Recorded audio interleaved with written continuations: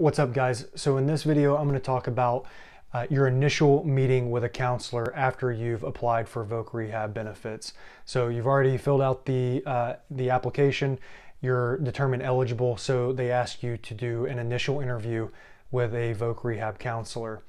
And this is the big one, guys. This is where people get screwed all the time because there's a lot of subjectivity in the decision making on deeming you entitled for the services.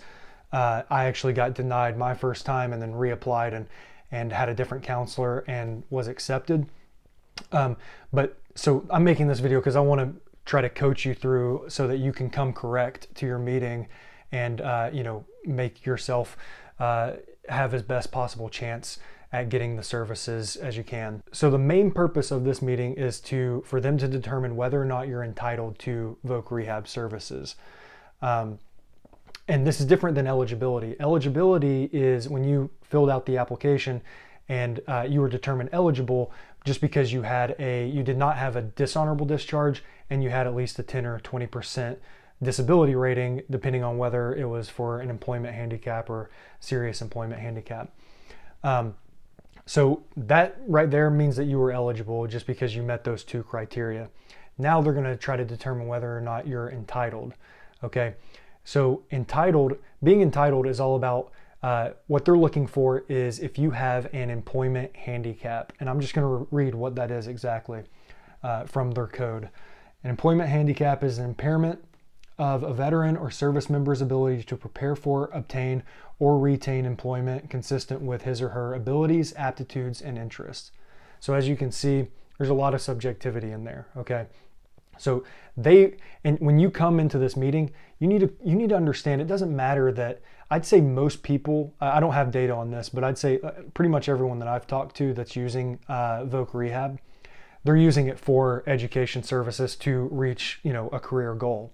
But when you come and sit down and talk with a counselor for this initial interview, you need to understand that Voc Rehab, they're very adamant about this. Voc Rehab is an employment program. It's not an educational program. Okay, it's not an educational benefits program like the GI Bill per se, and they're very, they're very strict on this. So don't come in talking just straight up about you want to go to school. Okay, now if school is required for your career goals, that's where Voc Rehab comes in and they foot the bill for everything, and it's an incredible program. Okay, so for example, if you want to you're leaving the service and you want to be a nurse. Okay, you want to go, so obviously you got to go to nursing school, right?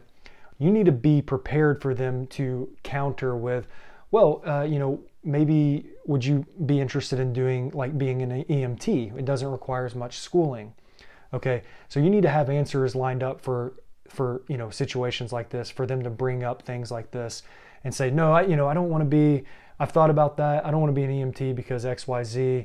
I really want to be a nurse because ABC. Okay, so being able to come, prepared for questions like that. So additionally, you have to keep in mind as well, whatever it is that you want to, as your career goal, what you want to be, it's going to be a huge red flag if you come with a career goal that is something that might exacerbate your disabilities. Okay, so if you're an infantry guy and you've got bad knees, bad back, bad whatever, and you say you want to do oh, I want certifications in, I don't know, construction or something, they might be like, yo, that's kind of a red flag for us. That sounds like it could further aggravate your disability, so I don't think that's really a good game plan.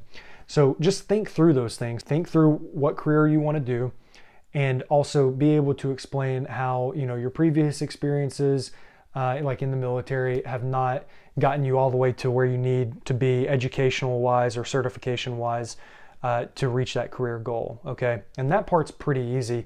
But then also being able to match that with the fact that, oh, this career goal is right for me because it won't it won't further aggravate my disability. So that's something that they're going to be kind of keying into as well. And I'll give you an example. For me, I want to be a doctor, and they even brought up, oh, you've got a bad back. Maybe are you sure that being on your feet a lot and stuff like that's going to be, that might aggravate your disabilities even more. So just come prepared to be able to talk through that rationally, because they're going to bring it up. So to just recap, this is a very important meeting for you, okay? They're gonna be looking as to why you can't, what your career goal is, why you can't reach it, right now without their help.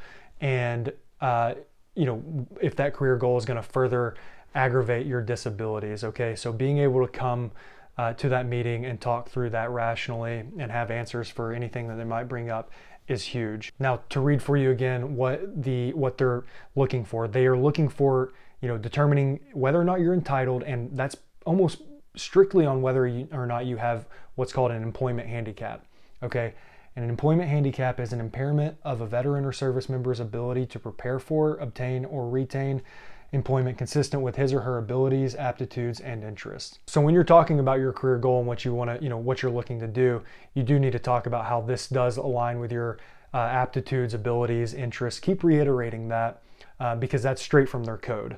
And having a rational, response on, hey, this is, a career goal that I have. I can't get to this goal with the experiences that I have alone from the military. I do need, some sort of training, education, certification to get there, and it's not going to further exacerbate my, my disabilities. This is consistent with what I want to do, and it's something that, I would be successful, because at the end of the day, for their numbers, they want to know that they can see you through, to the end, all the way through your training, education, whatever it is, and that they've plugged you into a right career. Because like I said in the beginning, this is a career, this is an employment program, not just strictly an education program. So for them, the end goal is what they're looking at, and that's fitting you into a right career that, that does align with your abilities, aptitudes, and interests. So I know there's a lot to unpack there. Feel free to comment with any of your questions, and I'm happy to help. I'm going to be making maybe a few more videos on Voc Rehab to clarify some things, to help you in the journey and make sure that you're as successful as you possibly can be.